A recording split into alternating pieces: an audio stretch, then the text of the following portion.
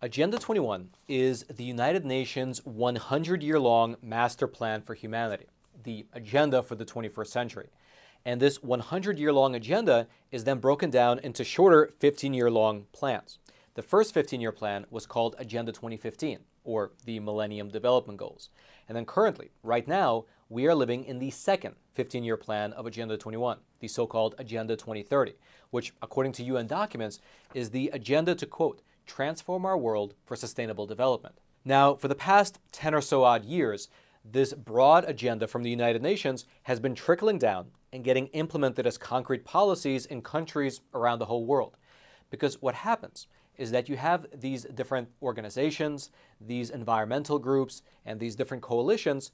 They all go back to their respective countries, and in order to save the planet, they take advantage of the unique political and the unique legal situation in their home countries to get Agenda 2030 implemented at the local level. And so, for instance, right here in America, one of the biggest manifestations of this United Nations Agenda 2030 is the Biden administration's corollary Agenda 30 by 30. This is a plan by the U.S. government to take 30% of America's land completely out of production by the year 2030. This would mean that 30% of the land in this country will be placed into federal conservation, and it would essentially be idled. There will be no grazing, no farming, no drilling, no fishing, no developing, basically just no human activity at all.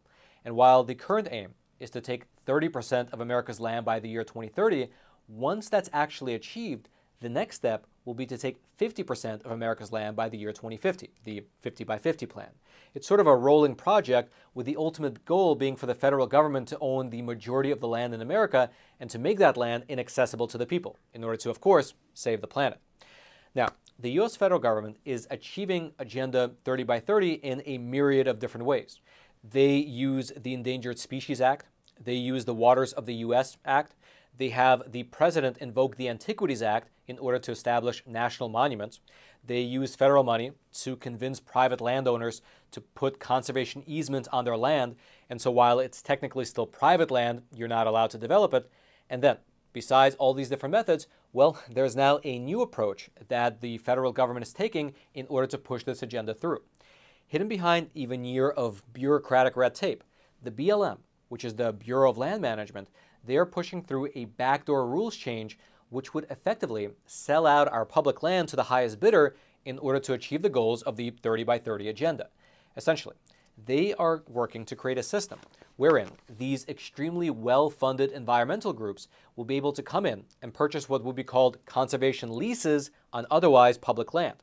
And in so doing, these different environmental groups will be able to restrict all other uses on that so-called public land, meaning that there will be no more recreation, no more mining, grazing, fishing, hunting, or anything of that sort.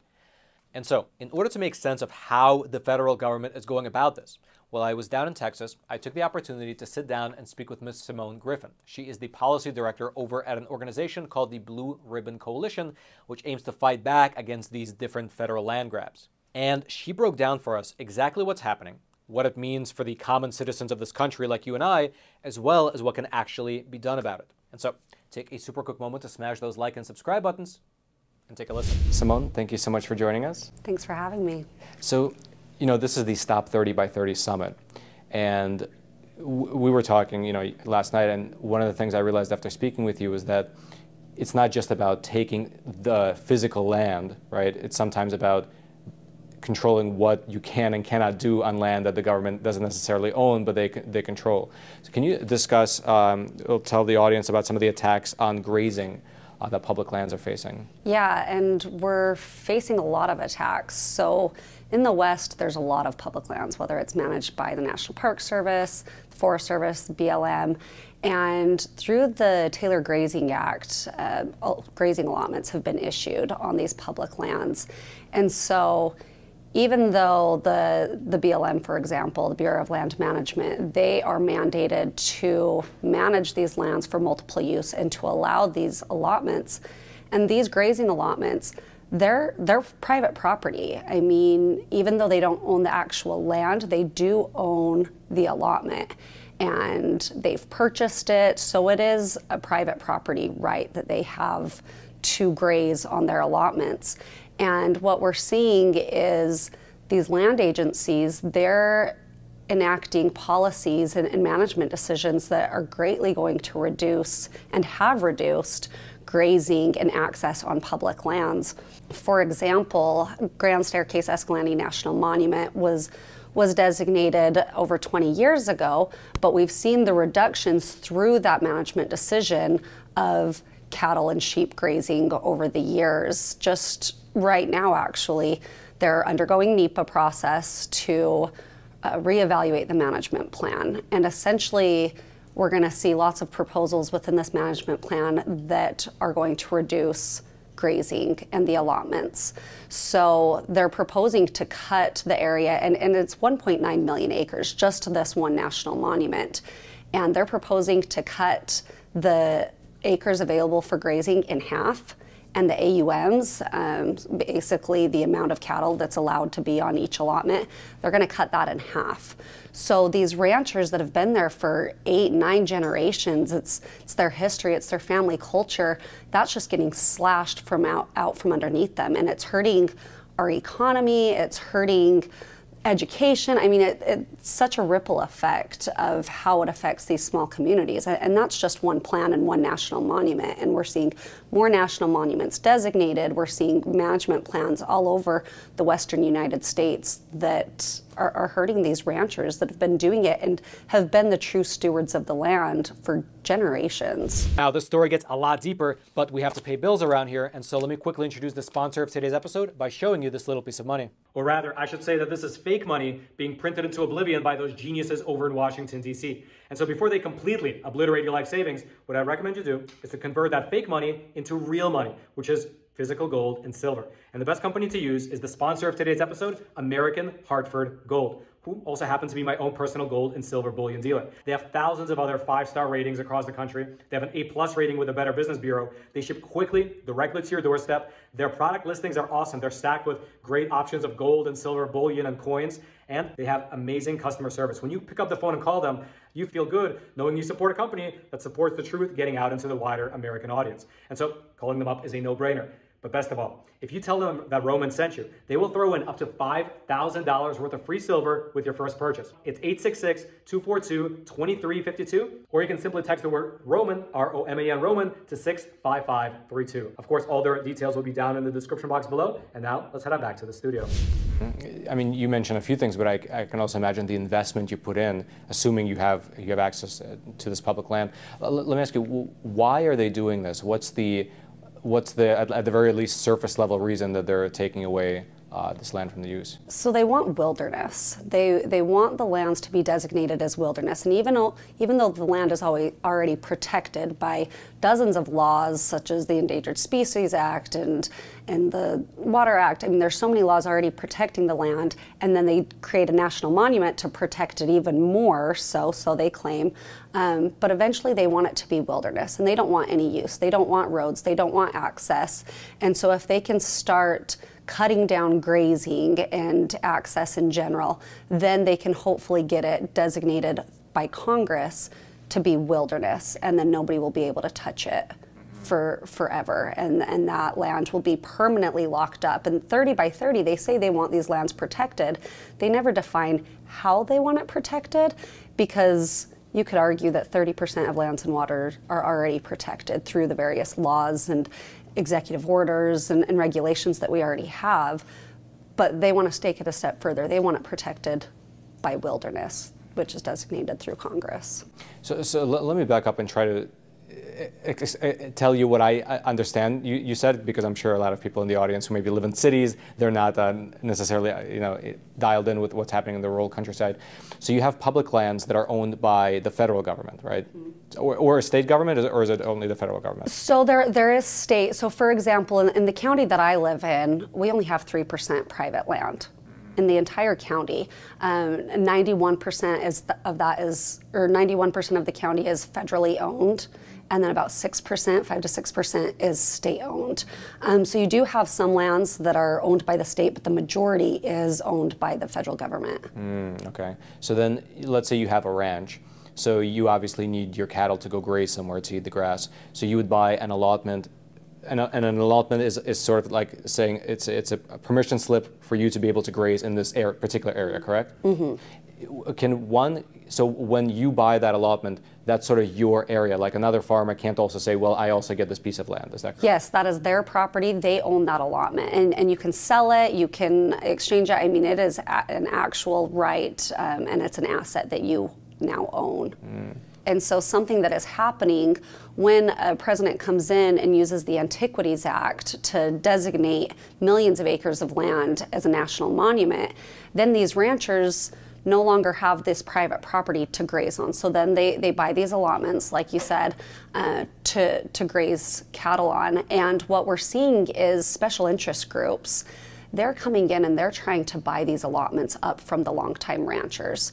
Because then once they buy the allotment, they have no intentions of ever putting cattle on the allotment. And then they want to have the allotments permanently retired to completely remove cattle from ever being on that piece of property ever again, completely diminishing the history of the Western United States. And then once there's no cattle, once there's no improvements and fences and roads, then they can designate it as wilderness. So back to that earlier example. So let's say I'm a cattle rancher. I buy this allotment on the public land near my ranch, so I can bring my herd over there to graze. The government then changes the rules. Is it such that the allotment is no longer I'm allowed to use the allotment, or is it like a percentage thing? Like how does it actually work in practice? So it's through different management plans. So for example, all public lands, they have to have a resource management plan done, or the Forest Service, they have a forest management plan, and that's the overarching plan that dictates how it's going to be ran. And it addresses things such as mining, such as recreation, roads. I mean, there's a lot of things that go into this huge plan that governs the land for like 20, 30 years at times. And so what they'll do is they'll create areas that they say are not permissible for grazing. And even if your allotment falls in that area, then it's going to be removed, and you will no longer be able to have your cattle go in that area. And sometimes these areas encompass an entire allotment. And can the government legally do this? I don't believe so. I believe it's unconstitutional. I believe there's litigation that will need to happen if they truly try and do this. But instead of just completely closing it off, their allotments, how they're doing it is they're reducing AUMs that they're allowed to have. So they're reducing the number of cattle that they're allowed to have. They're making it difficult for the ranchers and the grazers to do any type of improvement projects. So they're putting all this red tape up to build a fence or to get water to their cattle. So there's these roundabout ways that they're frustrating the grazing operation rather than just because these ranchers, they have the rights. They're protected by the Taylor Grazing Act that protects their allotments. They can't just come in and completely take it unless Congress does that. And so there's these roundabout ways that they're using to really restrict their cattle and grazing operations. So that's how they do it. Because that was my question, like, can they actually, would they reimburse the person? But I guess they can take it, but they just make it almost impossible to operate. Right, they make it unprofitable for them. And so we have seen a decline in grazing operations, and they frustrate these longtime stewards of the land, and they look to a new profession at some point, and it's really sad. You know, yesterday you told me that this is very similar to what's happening in the Netherlands, much more than what we discussed before, and it sounds like it, because if you have a property next to a designated nature preserve, then you're actually screwed, right? Yes. Yeah. What's the trend? What percentage of public land is being right now reformatted and is having this like red tape regulation put in, or is it just a blanket? Would it be a blanket across the country? So it's not blanket, but we are seeing a lot of areas, Bureau of Land Management, Forest Service, we're seeing a lot of these big planning processes come through with the current administration. And so they're looking to get these management plans pushed through within the next few years to restrict access and grazing. And so, for example, in southern Utah, there's a plan for about 2 million acres. There's another one I'm expecting to come out any day that's another 2 million acres. There's one in southern Wyoming currently that's 3.7 million acres that they're looking to cut grazing in half as well. And so They come piece by piece depending on the area, but we're seeing an onslaught of them right now that they're trying to reduce these, and that's coming because of the administration. It's coming because these environmental groups are really pushing for it. The environmental groups, they hate cattle. They call ranchers welfare ranchers. They think they're stealing from the American people. They think they're the main cause of climate change. There's even in southern Utah, there was a leader of one of these environmental groups that she was actually caught closing a private fence on an allotment that was blocking cattle from getting to their water source, killing cattle. And so there's just this onslaught of ranchers are horrible and cows are hurting the environment when it's the complete opposite. But we are facing an onslaught right now from this push of updating management plans that dictate how they manage the lands and what is allowed with grazing. That's actually amazing in a certain sense. Without any new pieces of legislation, they're just using rules and regulations to just put onerous restrictions on farmers and ranchers. Wow. But it's not, is it really just limited to ranchers? Because I can imagine, like, if you just live in that area and you want to use the land recreationally, if they're trying to rewild it, will that also be affected? Yeah, so like I said, this plan affects lots of different things, and then they'll go into smaller planning after. So this is the resource management plan in this example I'm talking about, but then after they'll have travel management where they look at each additional roads. But just in this resource management plan that we're seeing in Grand Staircase Escalante National Monument, they're proposing to restrict gathering wood. Most of the locals heat their homes through wood-burning stoves, so they're not going to be able to gather wood. You can't go and camp and have a fire in this 1.9 million acres. You can't go out and do recreational target shooting. They're closing OHV areas that have been open for generations that people recreate on, and it helps the local tourism economy that they have pushed on the locals because they've closed so many other industries through the creation of the monument. And so, yeah, it affects anybody who wants to use these lands, whether you're just camping, whether you're grazing, whether you're a mining claim owner.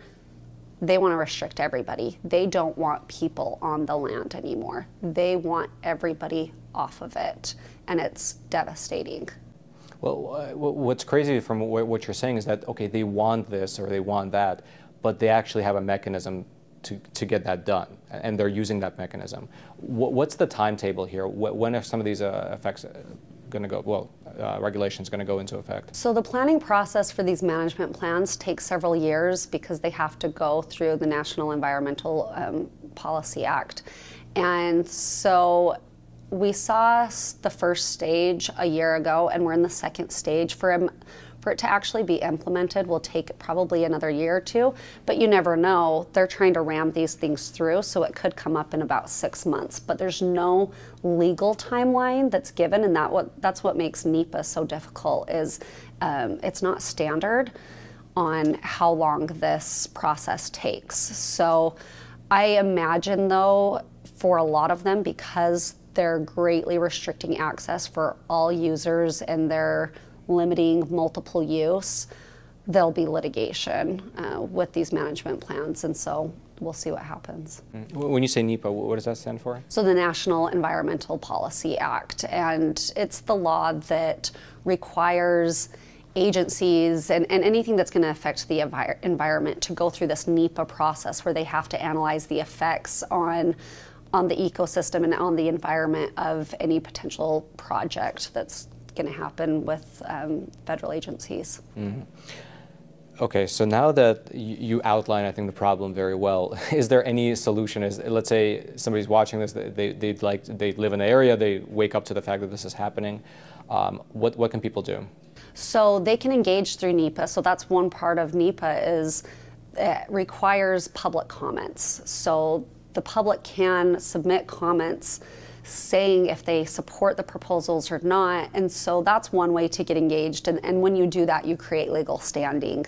The environmental groups have been able to push their agenda to close off ranching and grazing and multiple use because they litigate, and so we need to submit public comments and be prepared to litigate decisions that restrict use.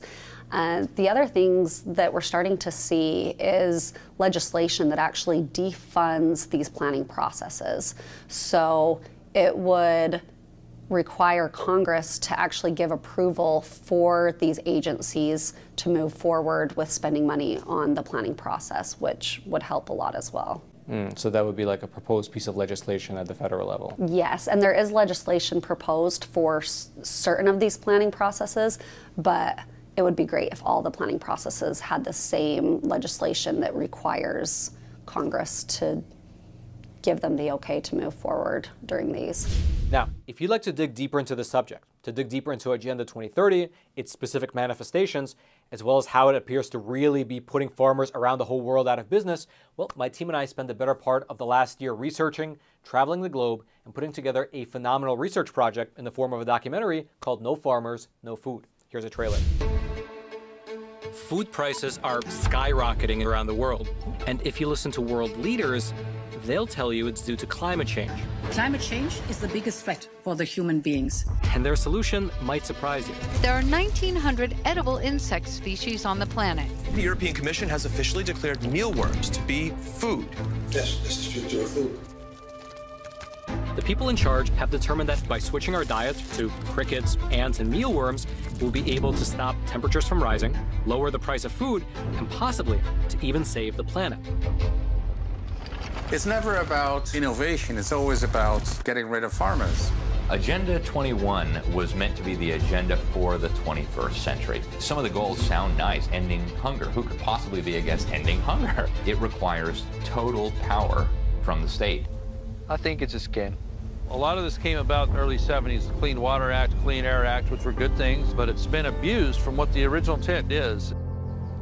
No, maybe not this one. There's not a farm anymore. No, there's also not a farm anymore. So all these people shut down because of the government policies? Yeah. I'm the 6th generation of farmer. Yeah, I'm the 4th generation. How many years have they owned this plot of land? 40 years. I think we're the last generation. They're shutting down the small and middle-sized family-run farms.